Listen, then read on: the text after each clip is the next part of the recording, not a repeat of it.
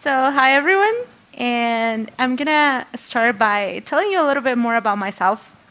So, my name is Griselda Cuevas, Gris, short, and I am an open source strategist at Google, which makes me a Googler, which basically means that I am a Doogler mom to this guy. His name is Brody, and he's a 2-year-old boxer, and he's my puppy.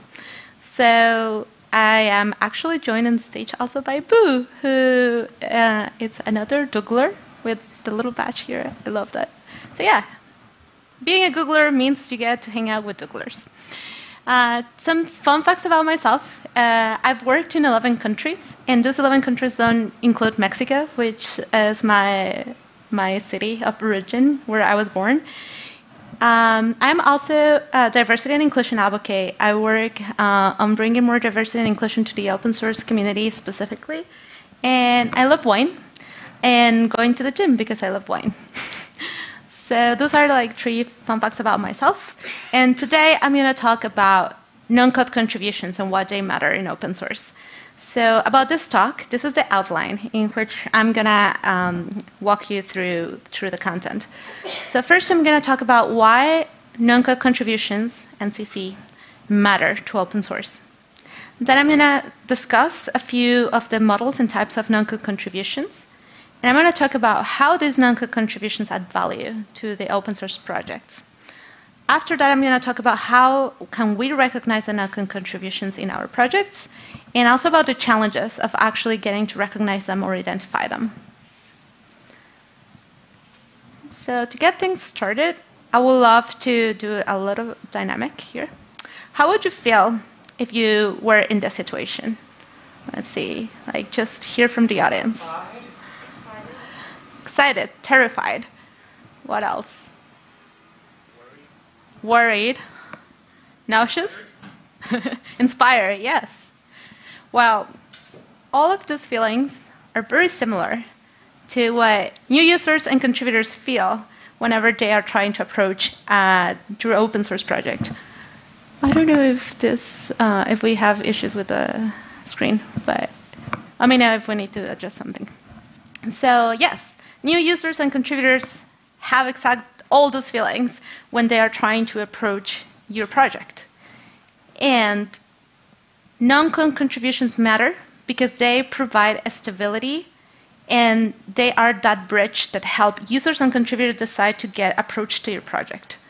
So non-code contributions provide a stability and increase the project value, and also the perception that people see from the outside to your project.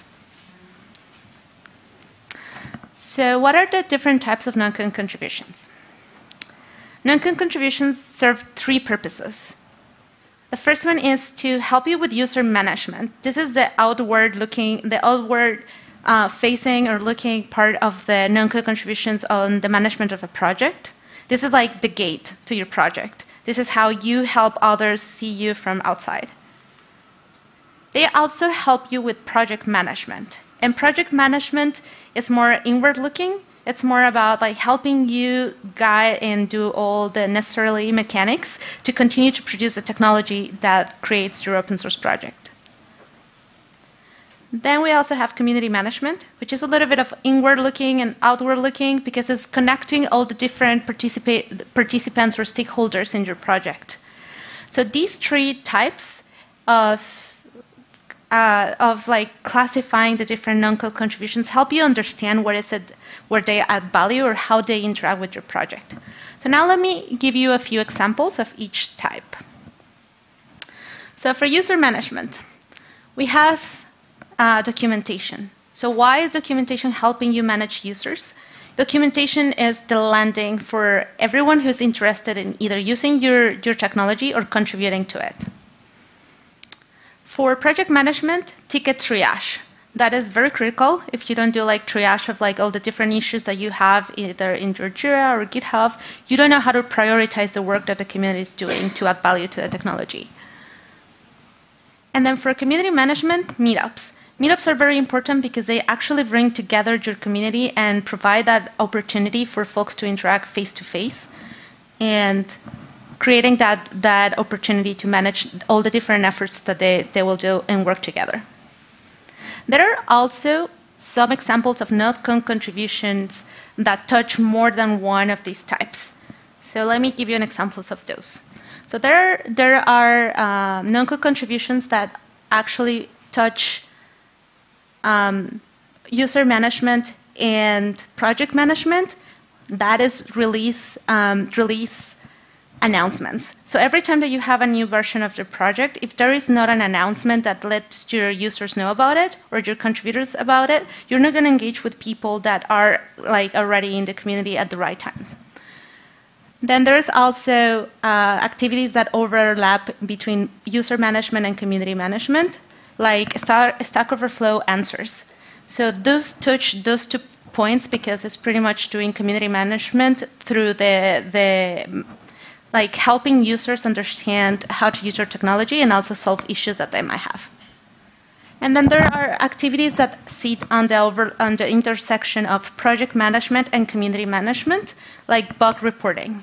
If you don't have feedback from your community and to your project, you're never going to know how to improve or what are the things that are not working like as intended or ideally for your community. And lastly, there are no-code contributions that sit in the intersection of the 3 types. And an example of that will be conferences. Conferences actually help you do user management because people interested in your technology will attend to listen use cases and hear how others use your technology. And they will also help you do community management. There's going to be a great opportunity like today to meet people that otherwise you wouldn't see in person or actually have in like real-time conversations. And they will help also do project management. If you want to work like in a sprint or a hackathon, these are great opportunities to do that. So now that we have covered like these 3 models and how like no-code contributions can overlap the different stakeholders or the different models of the contributions, I'm going to tell you how they provide value and how can you measure this. And before doing that, another thing that I wanted to do is like just continue to give you an extensive list of examples just to continue to help you think through the type of activities that either your contributors or your community might be doing that are no contributions to your project. So the list in user management, there are things like documentation, answering questions, cookbooks, UX design. And UX design is either the graphic design that you use in your landing page to actually having flows that help people access the documentation and everything that you need to know about your technology. And then there's also like use case marketing and so on. In community management, we have things like the events, hackathons, we have mentorships, news feeds, newsletters. We have fundraising as well, which is a very important part for projects that are not completely backed up by commercial vendors. And in the project management side, I think that this is the model or the type of non-code contributions that are more are closer to developers and to actually code contributors because they are needed. Otherwise, you are not like producing the technology. And these are related to release management, Jira management, the feature triage that we were talking about. We also have roadmaps. Some projects like doing roadmaps, some projects don't like doing roadmaps, but they are essentially deciding what the community is going to work on or it's going to push forward. We have testing, which is very important, and we also have quality assurance, which is like once the release are out, who's going to be monitoring bugs coming up, and who's going to be actually following up that these bugs aren't affecting like major users and major parts of the project. So with that, now I'm going to talk about how to actually grasp the value of these contributions. So node contributions add value in 2 main areas. One is development sustainability. And development sustainability talks about how the development gets into like the right cadence to continue to develop value into a project, even how a project moves through their life cycle from being maybe an idea, then a more robust project, going into incubation through one of the foundations, or actually building the entire ecosystem of open source around it. And also, like, how do you mature the technology that you open source? And then you have ecosystem growth. Ecosystem growth talks about what is the pie size, the market that you're enabling with that technology. We know that open source is actually an economic model that allows software usage for commercial vendors to build like a commercial offering of the technology, but also to enable research, enable innovation, and creating more value in the technology space. So now I'm going to talk about why each of these two areas of providing value into your product are important. And the objective of doing this is to help you identify why this is important for your project. Projects that are in different stages in the life cycle might need different type of non-code contributions, and one of these two areas might be more important than the other one. For example, for a brand new project, it might be more important to reach development stability first, to grow the number of users that we have, the number of contributors that we have, and actually help it growth. But for other projects more mature, it might be more important to develop the ecosystem and create new market opportunities. For example, one of the use cases that I have talked to people at different events is how do we bring big data and machine learning technologies to markets like Latin America, where it hasn't been completely open up to companies and developers there. So let's talk about development sustainability. Development sustainability is a measurement of efficiency for your project and at the same time of stability. And the units that you put against this is hours, is time.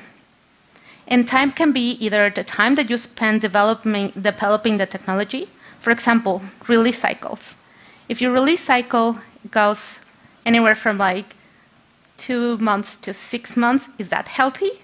Does that help grow your user base? Is that the right time for everybody in your stakeholder map? Or is maybe too long? Time can also be the time that you save people by refactoring the same thing. So one of the things of open source is that actually you want to bring players in the industry, not reinventing the wheel every time. So you can measure how much time do you save by bringing people together and avoiding rework, or people working in similar things that are not communicating to each other. What is the impact of development sustainability? You have agility in development, so the more you are working towards this, you have a more organized community of development, of developers, and you're helping your technology evolve at a much better pace. You also have scalability. Scalability means that you have the infrastructure to make your technology grow faster, and you don't need to be patching everything and just starting from the ground up. And you have reliability. The more mature the technology is, the less likely you're going to have bugs or failures, or you're going to have all the awful things and long nights that nobody really wants to spend in open source. So those are the important pieces that you need to look for. So why am I giving you units and impact?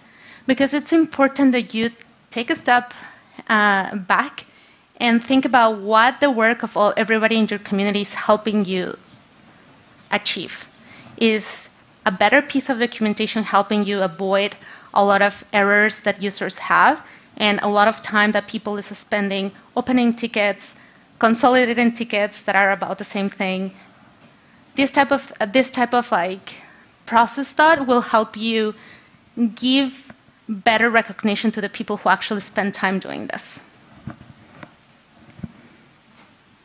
The second piece is ecosystem growth. So we talk about the time, either savings or efficiency. Now we're going to talk about the money.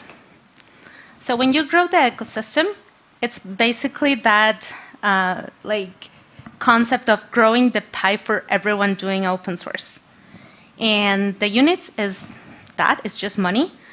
I was just recently reading a study on the market size for Spark and how it has been growing ever since the inception of the project, and how much is expected to grow, again, in Latin America, because that's a market that I'm trying to bring more awareness in the industry.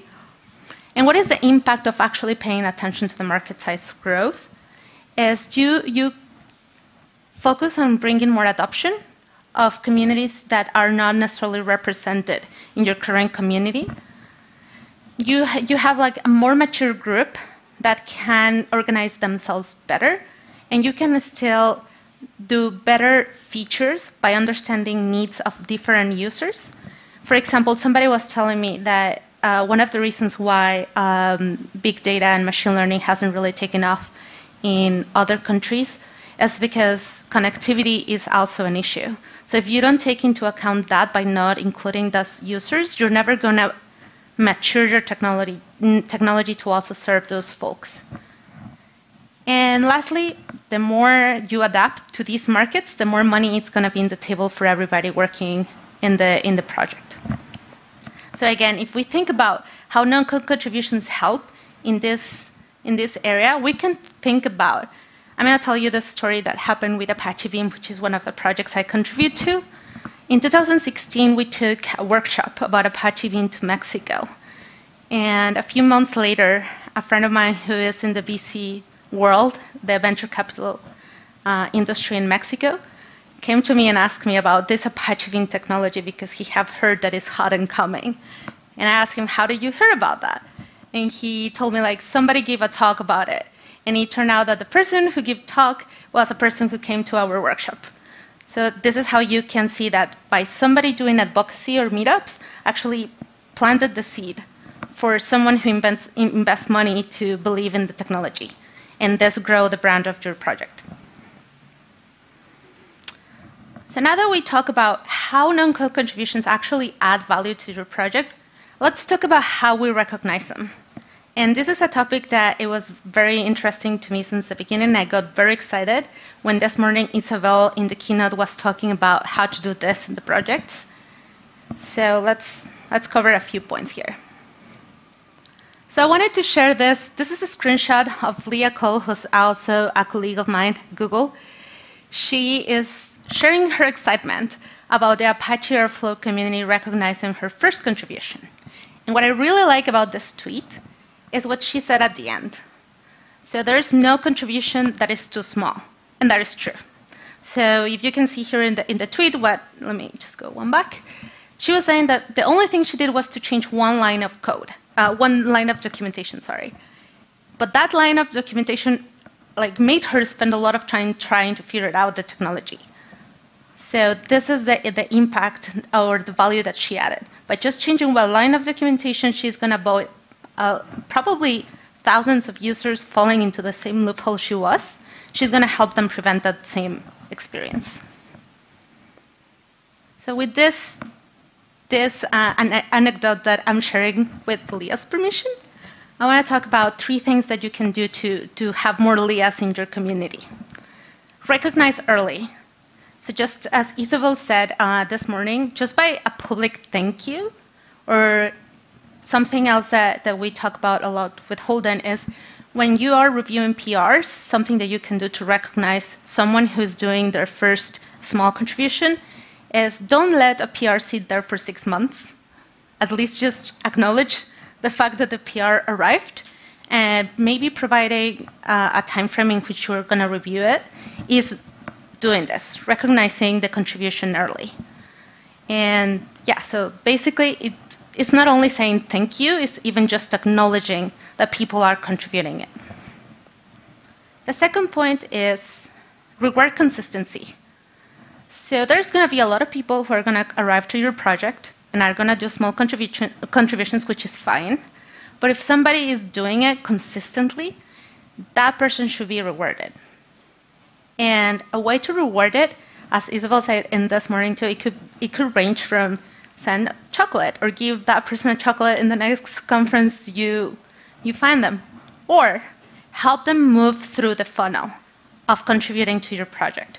Help that person become a committer in the Apache Zero Foundation terms, or be part of the maintainers community. If you give that recognition, you are also building your community funnel, which is very important for your project. And the third thing that you can do is build and empower a network. Recognizing non-code contributions cannot be done just by one person or by a few people.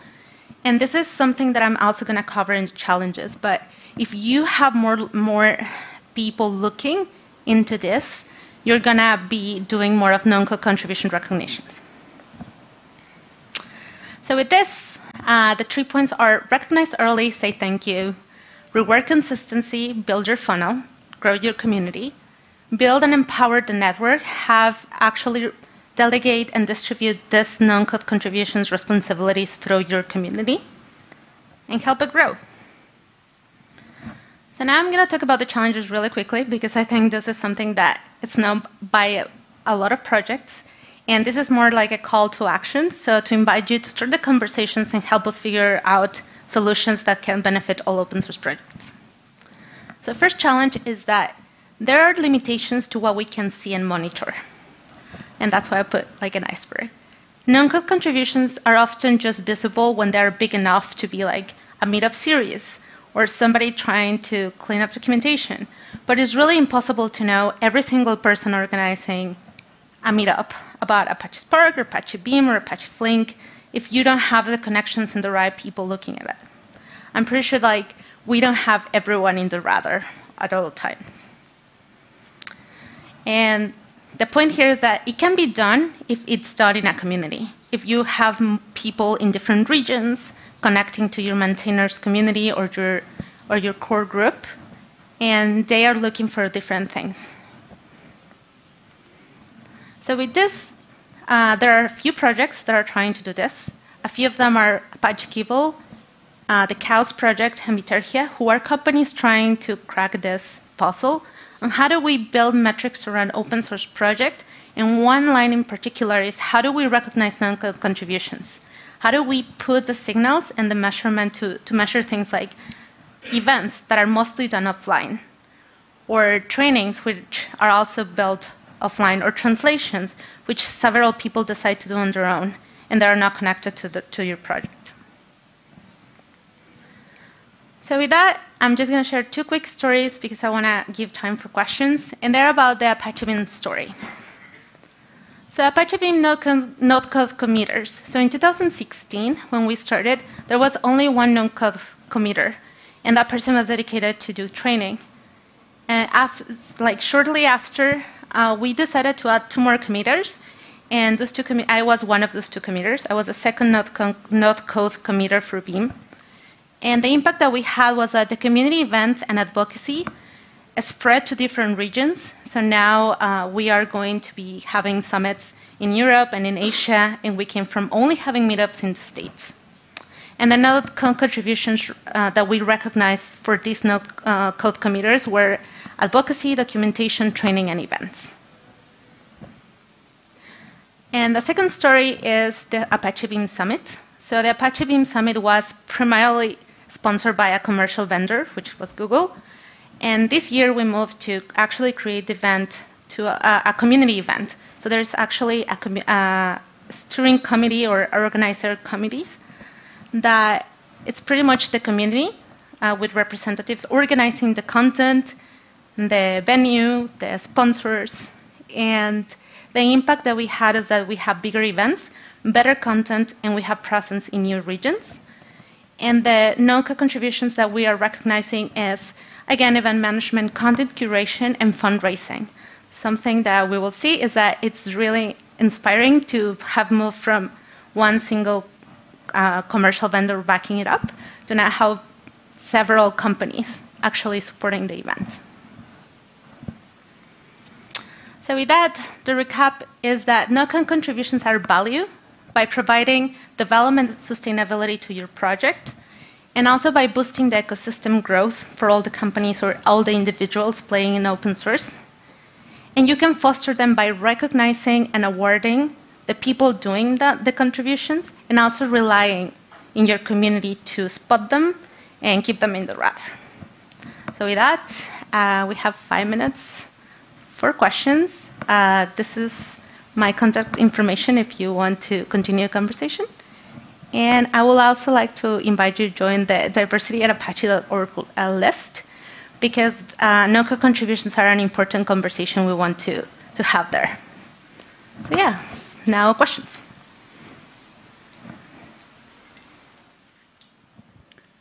Put your hand up if you have a question.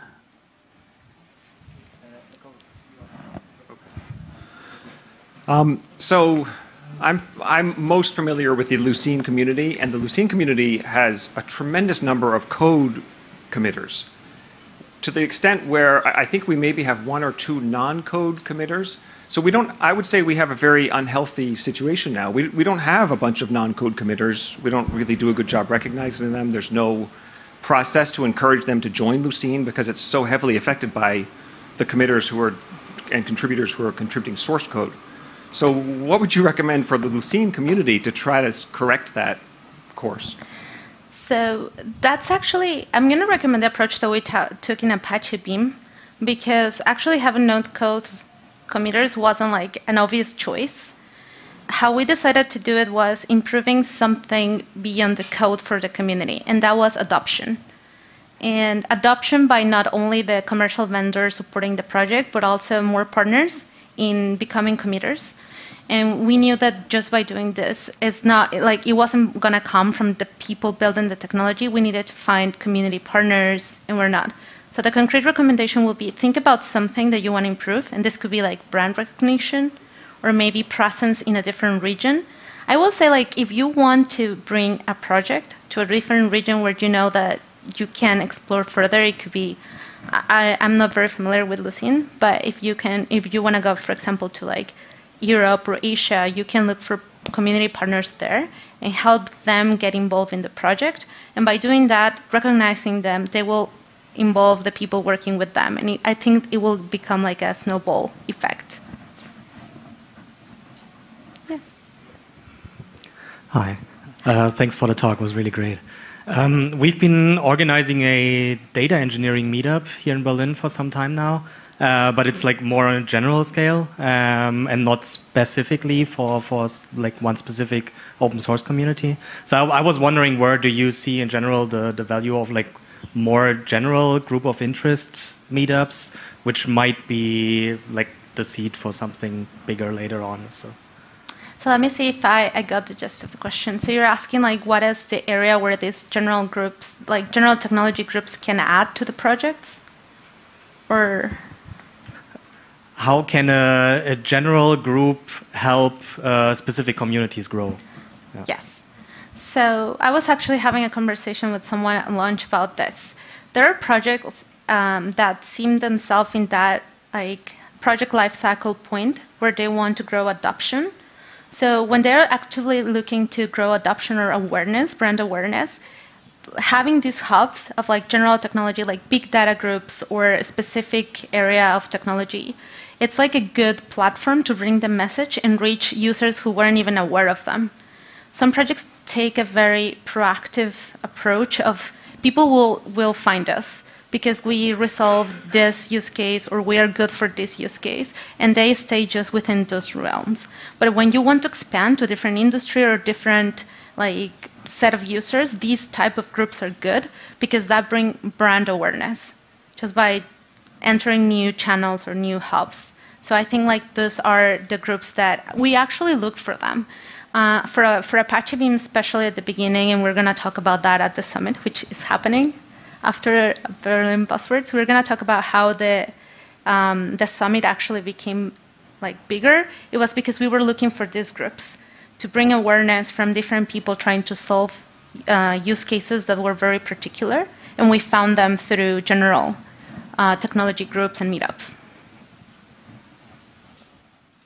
Okay. We can probably sneak one more question in.